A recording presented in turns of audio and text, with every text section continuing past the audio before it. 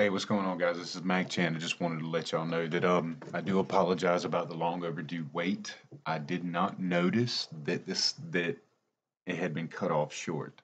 I thought it allowed me to do the whole 15 minutes. I put the whole video in 15 minutes, the whole application. So I'm gonna go ahead and finish this off for you guys today. And like I said, I do apologize. Bear with me, and we'll get this done. All right. So we're moving on, and now we're getting to. We already got our app built, correct? So progress bar, our two labels, our two buttons, and our list box, and we also have our file folder browser dialog 1. So we're going to go back over to our code. Now we're going to the second button, which is scan. So we want scan button. So double click on the scan button. It'll open it up. It'll go ahead and give you what you need. And we'll start off by adding string search equals directory dot get files folder dialog 1 dot select path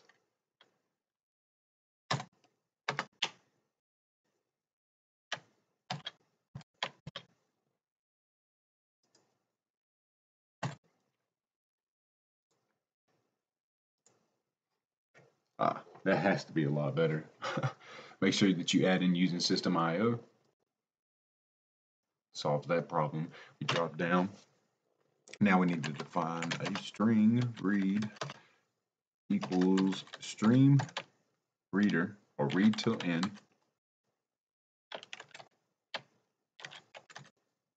Oh no.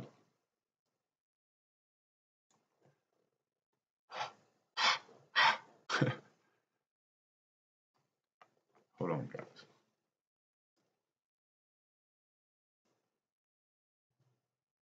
We're jumping ahead of ourselves here. So this is going to be our progress bar.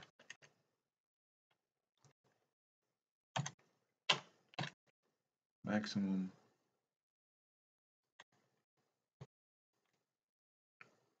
equals search dot length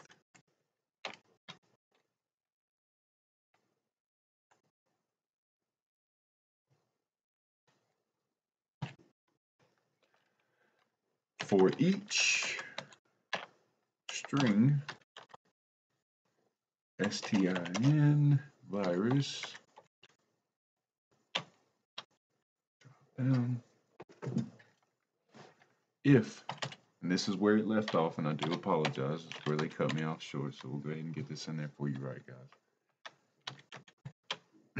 Regex is match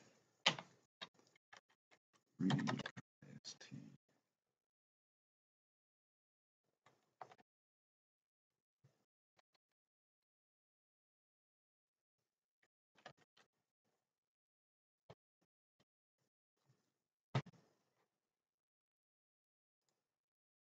Using system text regular expressions.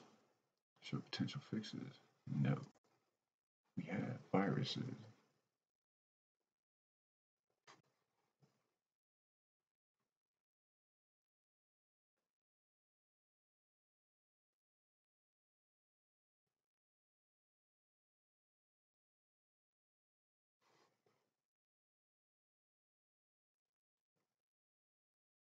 For each if. Wow, guys.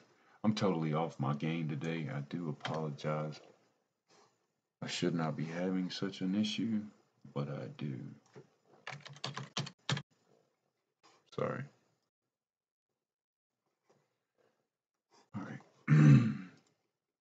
For each string item, make sure we get this right. His item will be defined and it's going to call to it and you're going to need it. We're going to drop down.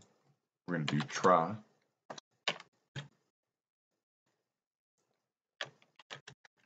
String reader equals string or new equals new string reader.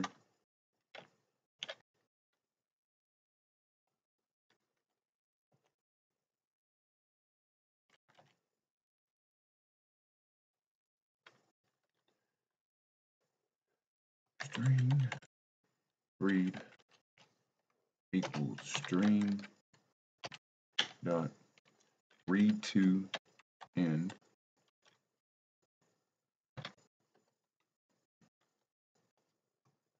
Haha, what a culprit. Then we're going to go for string. This is where we will define the viruses. We will define by the names of the certain things that we know can be used or will be used in files, pictures, emails, texts, apps that will define the certain virus that you're looking for per se. Trojan, hacker, virus, malware, adware, hacking, freeware, rat, whatever you could think of this a potential threat would.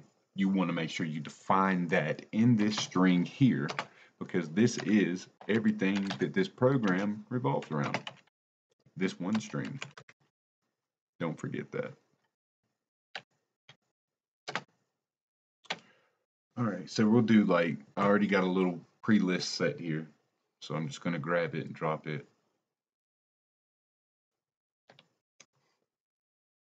These are the most common, I guess you could say.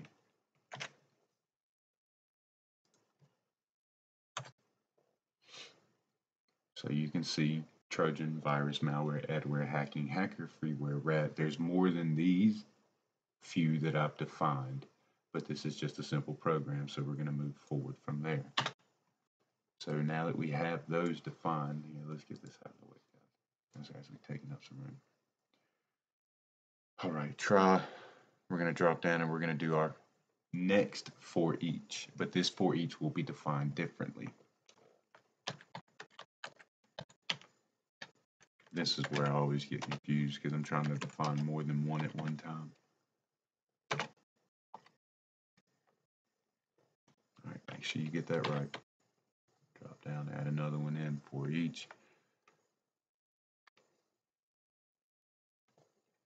Now, this is where I left off the regex. I do apologize about that. So it's if regex dot is a match, read, comma, string. Open that up so we can define it now. So it'll be a message box. You don't have to do this. You can clearly do a label because a message box will have the okay, and you got to go through whole clicking that crap just to be able to get back to. But I'm going to do it just for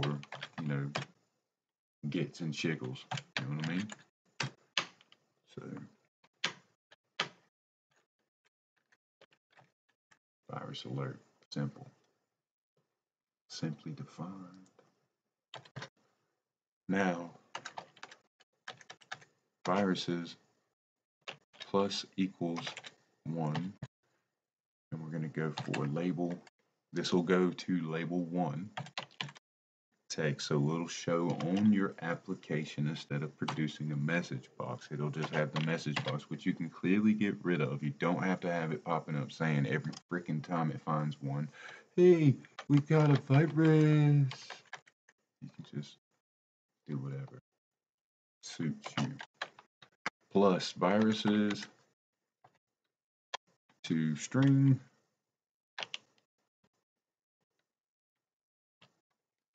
Got it? Now we want it to go to the list box as well.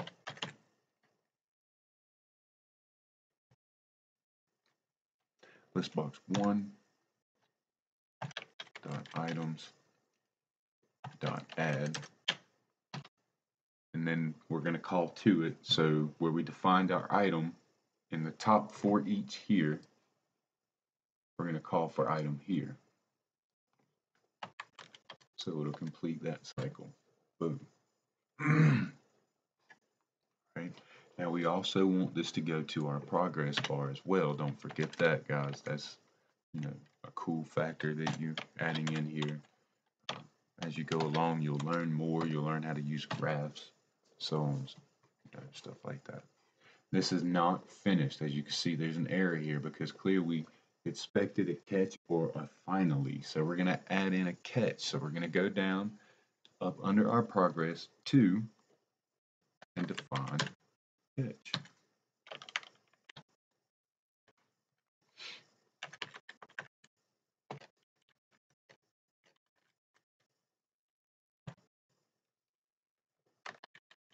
And this is, here, we'll just take this off. Basically, you're just grabbing all of this stuff here again.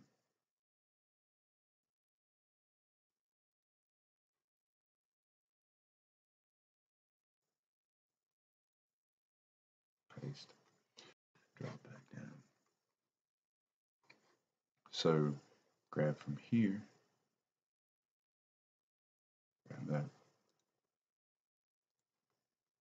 And right up under this, drop the same thing again.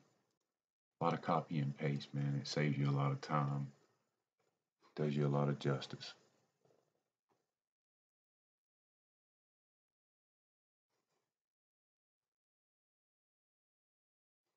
All right. Let's see what we got, guys. Let's see what happens. Usually, any application that you use that reaches from your PC, that reaches from your PC to another. Come on, man. All right, problem solved. Build.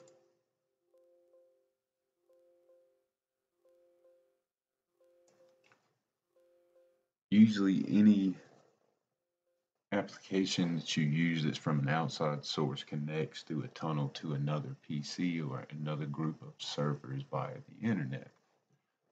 So, on that note, those applications will be defined and declared a virus. So, simply all you have to really do is select your folder. I'm going to go to a USB drive and I'm going to do the CPU.z. This is if any nerd worth their salt knows what this is and how to use it. So I'm going to check this folder. Now you see your scan button popped up. We're going to wait. Ooh, virus detected. Ooh, it says that, ooh. Both of these applications will reach out and tunnel to another outside source. So it will be defined as a virus. Got it? Good. There's the completion of the C# win form. I hope you guys enjoyed. Thank you. Make sure you sub and like.